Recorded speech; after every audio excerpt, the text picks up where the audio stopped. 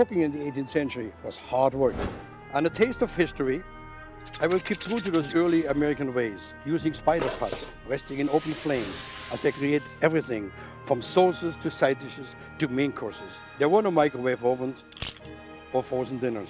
It takes a strong back to do this type of cooking, but I come from a sturdy Hessian heritage, so I can take it.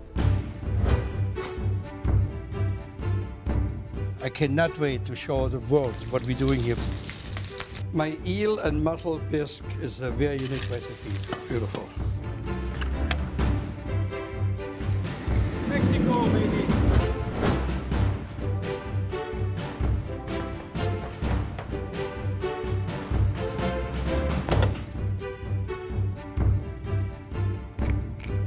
So beautiful is the simplicity.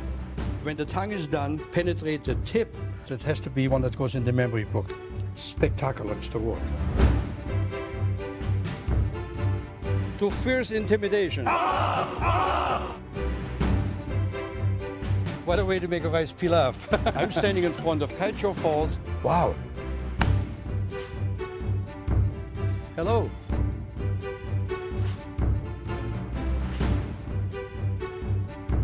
Oh, look at beautiful, those guys. Deliciousness. Ready? Fire! Fire! An 18th century favorite, the cannonball punch. Cool. Wasn't that cool or what? The regulars are coming!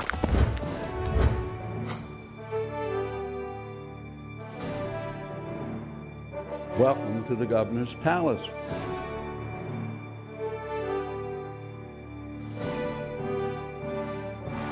I'm finally here in Thomas Jefferson's kitchen at beautiful Monticello. History's been made. That's right.